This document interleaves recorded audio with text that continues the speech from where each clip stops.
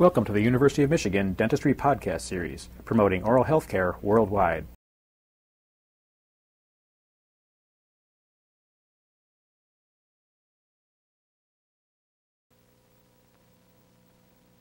Cavity varnish, when applied to dentin, provides a thin membrane of resin that tends to retard or prevent the penetration of an acid from the zinc phosphate cement into the dentin and having an undesirable effect upon the pulp. The cavity varnish can be applied with a wisp of cotton that is placed around a root canal instrument. The cotton can be twisted upon the instrument. A blunt point is formed. This serves as an applicator then for the carrying of the cavity varnish onto the dentin surface and applying it in a thin layer and at times in multiple layers to be more effective.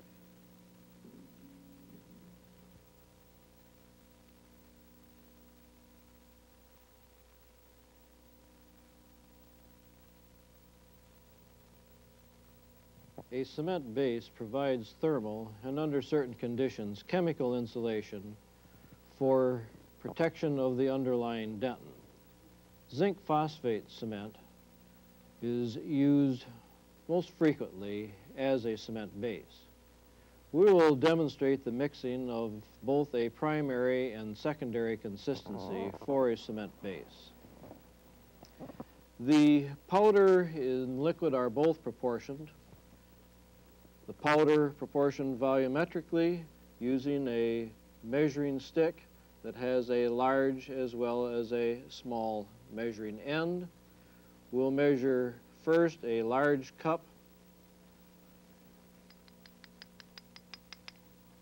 and a small cup, both of these being tightly packed full of the cement powder.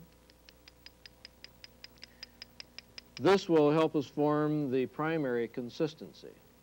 In the mixing of the secondary consistency, we'll place out an additional large cup and a second large cup that will help us attain that secondary consistency.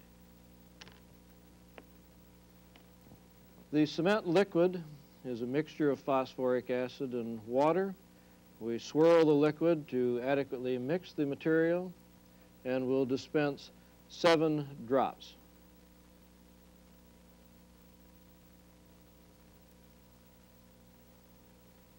This should provide a proper powder liquid ratio in order to bring about our primary and then our secondary consistency.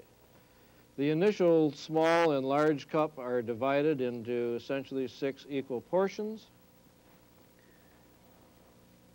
We will be mixing each portion for 15 seconds.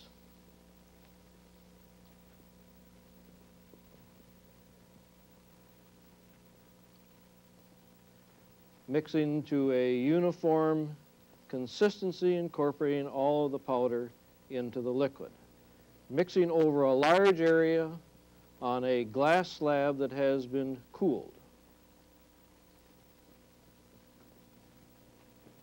We've reached the 30-second time now. We're mixing our third increment. We'll be mixing a total of 1.5 minutes to reach the primary consistency. We're at 45 seconds with our fourth increment now.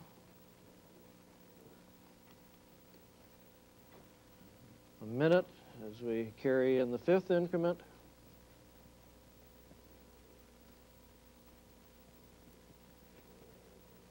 And at this time, it is well to bring together the material into one mass on the glass slab and test it for consistency.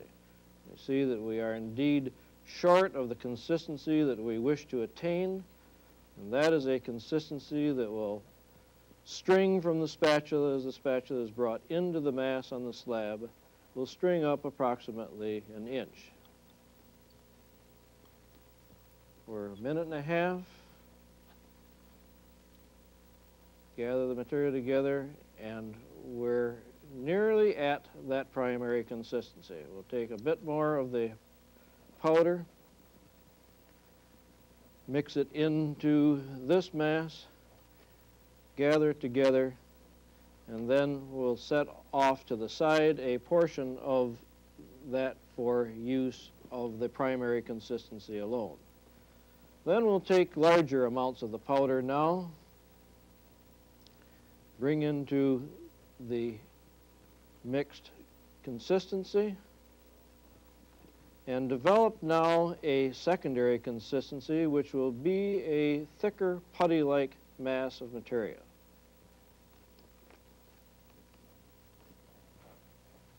This we would like to do in something like 2.5 minutes from the beginning of the mix. We're beginning to approach that heavy putty-like consistency, as is evident from the rough type of a surface that we get from the spatula running across the mass of material. When we reach this stage, the material is taken and rolled into the dry powder, and from this point can be picked up with appropriate instruments and carried to the prepared tooth.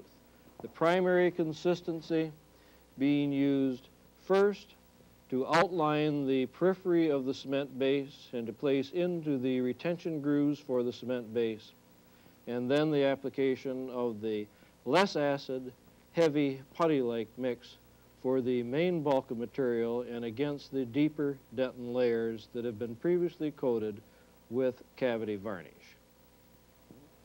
You've been listening to a presentation from the University of Michigan School of Dentistry, which is dedicated to supporting open learning and open educational resources. This recording is licensed under the Creative Commons. It may be reused and redistributed for nonprofit use. Please attribute materials to the University of Michigan School of Dentistry and redistribute under this same license. For more information on how this and other University of Michigan School of Dentistry recordings may be used, visit www.dent.umich.edu/license.